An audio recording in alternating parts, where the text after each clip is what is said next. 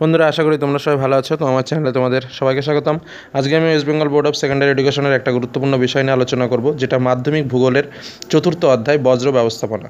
তো এই বজ্র ব্যবস্থাপনার সম্পূর্ণ বিষয়গুলি আমি তোমাদের প্রথম কথা হলো বুঝিয়ে দেবো, এবং এই অধ্যায় থেকে যে ধরনের MCQ এবং SAQ প্রশ্নগুলো আসবে সেইগুলো নিয়ে আলোচনা করব, যেগুলো কিন্তু আগের মাধ্যমিক পরীক্ষাতেও এসেছে। তার আগে যারা এখনও চ্যানেলটিকে সাবস্ক্রাইব করেনি তারা সর্বপ্রথমে চ্যানেলটিকে সাবস্ক্রাইব করে নাও এবং তারপর বেল আইকন অবশ্যই ক্লিক করে রাখো, যাতে পরবর্তী রকম আরও গুরুত্বপূর্ণ ভিডিওগুলো তোমরা দেখতে পাও। তাহলে শুরু করা যাক আজকের আলোচনা। তাহলে আজকে আমরা যে বিষয়টি আলোচনা করবো সেটা হলো মাধ্যমিক ভূগোল চতুর্থ অধ্যায় বর্জ্য ব্যবস্থাপনা সম্পর্কে। তো প্রথমেই আমাদের জেনে নেওয়া উচিত প্রত্যেকটা বিষয়, এবং তার সঙ্গে আমি যে MCQ এবং SAQগুলো তুলে ধরবো। বিগত বছরের পরীক্ষায়ও কিন্তু এখান থেকে প্রশ্ন এসছে, অতএব প্রত্যেকটা কোশ্চেন কিন্তু তোমাদের জন্য খুব ইম্পর্টেন্ট। মন দিয়ে বুঝে নাও এবং নোটস করে ফেলো, প্রয়োজনে স্ক্রিনশট করে পরবর্তীতে ধীরে ধীরে পড়ে ফেলো। তো প্রথমে আমাদের যেটা পড়ার জিনিস সেটা হলো বজ্র কী। দেখো একদম সহজ কথায়, আমাদের নিত্য দৈনন্দিন জীবনে আমরা যে বস্তু বা বিষয়গুলো ব্যবহার করি সেই বিষয়ের যে পরিত্যক্ত উপাদান, যেগুলো কিনা জীবের পরিবেশের পক্ষে ক্ষতিকারক, সেগুলোকেই বলা হয় বজ্র। দেখো সংজ্ঞাটা কীভাবে লিখবে: অপ্রয়োজনীয় পরিত্যক্ত উপাদান যা জীবস পরিবেশের পক্ষে ক্ষতিকারক তাকে বজ্র বলা হয় বজ্র। এবার বলছে কঠিন পৌর বজ্র। দেখো পৌর বর্জ্য মানে হচ্ছে পৌরসভার নানা কাজে যে ধরনের কঠিন বা শক্ত বজ্র পদার্থ ব্যবহৃত হয় তাকে বলা হয় কঠিন পৌর বর্জ্য। যেমন পলিথিন, প্লাস্টিক, এই কাগজগুলো কিন্তু পৌরসভা অঞ্চলে সবচেয়ে বেশি পরিমাণ ব্যবহার করা হয় বলে এটাকে বলা হয় কঠিন পৌর বর্জ্য। দেখো ইলেকট্রনিক্স বর্জ্য, বা যার আরেকটা নাম হচ্ছে ওয়েস্ট যাকে বলা হয়। কি বলছে, বিভিন্ন ইলেকট্রনিক বস্তু থেকে যে সমস্ত বজ্র উপাদান তৈরি হয় তাকে বলা হয় ইলেকট্রনিক বজ্র বা বজ্র। যেমন বৈদ্যুতিক তার, রেডিও, টিভি এর নষ্ট হয়ে যাওয়া, এই জিনিসগুলো কিন্তু ইলেকট্রিক বজ্রের মধ্যে পড়ে। ভেরি ভেরি ইম্পর্ট্যান্ট একটা জিনিস হচ্ছে জৈব ভঙ্গুর বজ্র পদার্থ। একদম সহজ কথায়, যে বজ্র পদার্থ জৈব পদার্থ দ্বারা ভেঙে যায়, অর্থাৎ পরিবেশের পক্ষে সেটা উপকার, আর সেটা যদি না ভেঙে যায় তাহলে পরিবেশে কী হয়, শক্ত হয়ে দাঁড়িয়ে থাকে, ফলে কিন্তু সেটা পরিবেশের পক্ষে ক্ষতিকারক। তাহলে জৈব ভঙ্গুর পদার্থ কি, পরিবেশের যে সকল বজ্র বিয়োজকের সাহায্যে, বিয়োজক মানে কি, যে সকল অণুজীবগুলো বা মাইক্রোবস বলা হয়, যে সকল অণুজীবগুলো সেই যে শক্ত কঠিন পদার্থকে ভেঙে টুকরো টুকরো খণ্ডে পরিণত করে দেয়, অর্থাৎ বিশ্লেষিত করে, সেই বিশ্লেষিত পদার্থকেই বলা হয় হচ্ছে জৈব ভঙ্গুর বজ্র পদার্থ। তাহলে কি হচ্ছে তাহলে মূল ব্যাপারটা, তাহলে পরিবেশের যে সকল বজ্র বিয়োজকের সাহায্যে সরল উপাদানে বিশ্লেষিত হয় তাকে বলা হয় জৈব ভঙ্গুর বজ্র পদার্থ। পরেটা দেখো জৈব অভঙ্গুর বজ্র পদার্থ কি বলছে, পরিবেশের যে সকল বজ্র বিয়োজকের সাহায্যে সরল উপাদানে বিশ্লেষিত হয় না তাকে জৈব অভঙ্গুর বজ্র বলে। মানে ভঙ্গুরে কি বললাম, যে জৈব পদার্থগুলোকে ভেঙে টুকরো টুকরো করে দেয়, কিন্তু অভঙ্গুরের ক্ষেত্রে কিন্তু টুকরো টুকরো হয় না, যার জন্য একে বলা হয় জৈব অভঙ্গুর বজ্র পদার্থ। ব্যাগাসি, একদম শর্ট কোশ্চেন, বলছে চিনি শিল্পের বজ্রকে বলা হয় ব্যাগাসি। একটা কথায় মাথায় রাখবে যে চিনি শিল্পের বজ্র বলতে কিন্তু মূলত আখের ছিবড়াকেই বোঝায়, আমি যার জন্য আখের ছিবড়াটাও পাশে লিখে দিয়েছি। ঠিক একইভাবে কাগজ শিল্পের বজ্রকে বলা হয় সেলুলোজ। ফ্লাই অ্যাশ, দেখো তাপ বিদ্যুৎ কেন্দ্র থেকে উৎপন্ন সূক্ষ্ম ছাইকে বলে ফ্লাই অ্যাশ। এটা বায়ুতে বাতাসে ভাসমান হয়ে অবস্থান করে, যার জন্য একে বলা হয় ফ্লাই অ্যাশ, মানে ভেসে ভেসে বেড়ায় বলে। কম্পোস্টিং কি, একদম সহজ কথা, যে সমস্ত বজ্র আমাদের বিভিন্ন উদ্ভিদ, প্রাণী বা যে আমাদের মৃত্তিকা অংশ বা শিলামণ্ডলে অবস্থান করে সেগুলোকে আমরা কি করি, পরিবেশে ফিরিয়ে দেওয়ার চেষ্টা করি। এই ফিরিয়ে দেওয়ার পদ্ধতির মধ্যে একটা হলো কম্পোস্টিং, এবং সেই ফিরিয়ে দেওয়ার পদ্ধতি একটা হলো জীবাণু দ্বারা ফিরিয়ে দেওয়ার পদ্ধতি আছে। তার মধ্যে কি বলছে, জীবাণু দ্বারা বজ্রের যে বিয়োজন প্রক্রিয়া, সেই বিয়োজন প্রক্রিয়াকে বলা হয় হচ্ছে কম্পোস্টিং। এর আবার দুটো ভাগ আছে, সেটা হচ্ছে সবাত কম্পোস্টিং, একটা হলো অবাত কম্পোস্টিংটা এখানে লেখা নেই, যে পরে ওটা টিকা আকারে পড়তে গেলে আরও ডিটেলস পড়ে নেবে। সবাত কম্পোস্টিং কি বলছে, বায়ুর উপস্থিতি জীবাণুর দ্বারা যদি বজ্রের বিয়োজনকে বলা হয় সবাত কম্পোস্টিং, আর বায়ুর উপস্থিতি যদি না থাকে, খুব স্বাভাবিকভাবেই যদি হয়, সেটাকে বলা হয় অবাত কম্পোস্টিং। পরে দেখো বজ্রের পুনর্ব্যবহার, বলছে পরিবেশের বিভিন্ন বজ্রকে সংগ্রহ করে পুনরায় উৎপাদন প্রক্রিয়ায় ফিরিয়ে আনার ব্যবস্থা।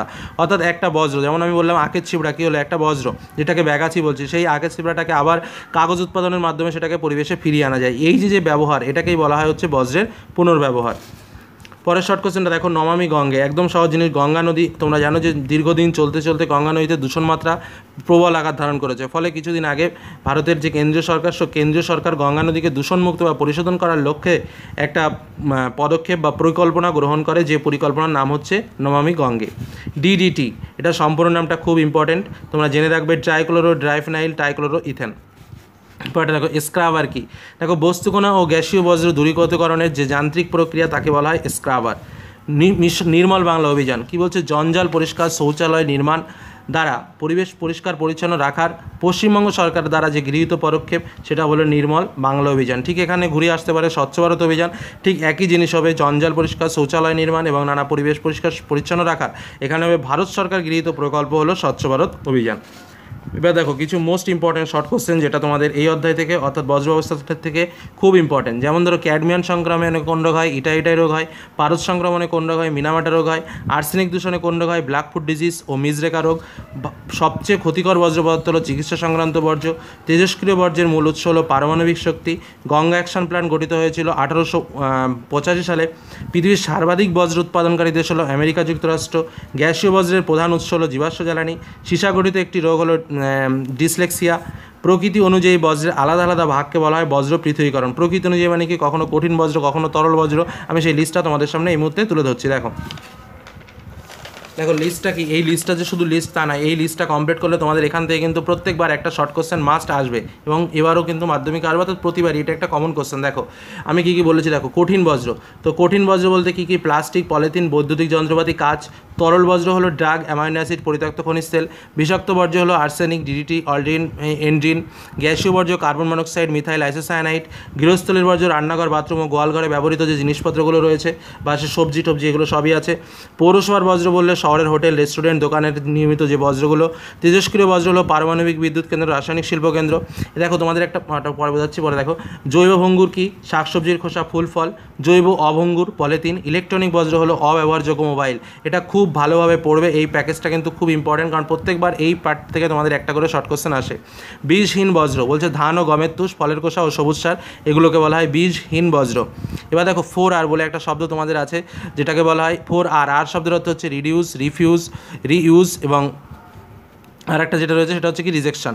তো রিজেকশন মানে কি, বাতিল করা। রিইউজ মানে পুনরায় ব্যবহার করা। রিফিউজ মানে কি, তাকে রিফিউজ করা। রিফিউজ মানে বাদ দিয়ে দেওয়া যাকে বলা হয়। এবং রিডাকশন মানে হচ্ছে ব্যবহার কমানো। তো এই প্রত্যেকটা পদ্ধতি হলো সম্পদ সংরক্ষণ এবং সম্পদকে মানে সম্পদের যে গুণমান, সেই গুণমান বৃদ্ধির জন্য গৃহীত যে 4টে প্রসেস বা পদ্ধতি, সেটাই হলো 4R। এবার দেখো আরও কিছু শর্ট কোশ্চেন রয়েছে। তরল বজ্রের অপসারণ পদ্ধতিকে নিষ্কাশন বলা হয়। ধোয়া ও ধুলার বজ্র নিষ্কাশন ব্যবস্থা স্ক্রাবার নামে পরিচিত।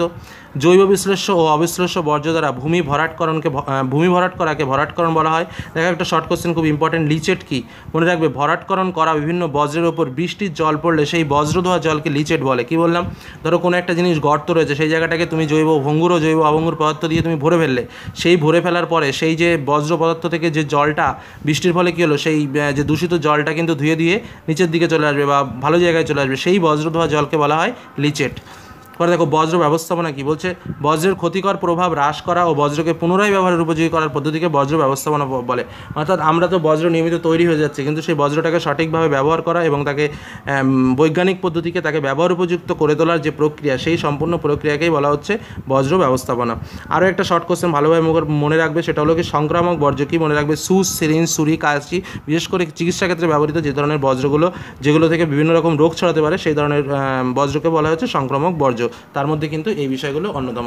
তো এই হলো তোমাদের বজ্র থেকে যে MCQ এবং SAQ এবং শর্ট কোশ্চেনগুলো আসার মতো, সেইগুলো আমি তোমাদের সামনে তুলে ধরলাম। এর পরবর্তীতে আমি বিভিন্ন সাজেশন ভিত্তিক করে আরও ডিটেলসে বিভিন্ন পার্টস আমি তোমাদের সামনে তুলে ধরবো। তো আশা করি আলোচনাটি ভালো লেগেছে, তাহলে অবশ্যই লাইক দিও, বন্ধুদের সঙ্গে শেয়ার করো এবং যারা চ্যানেল নতুন এখনও সাবস্ক্রাইব করেনি তারা যেন অবশ্যই সাবস্ক্রাইব করে নাও। তো আজকের মতো এখানেই আমি শেষ করলাম, ধন্যবাদ।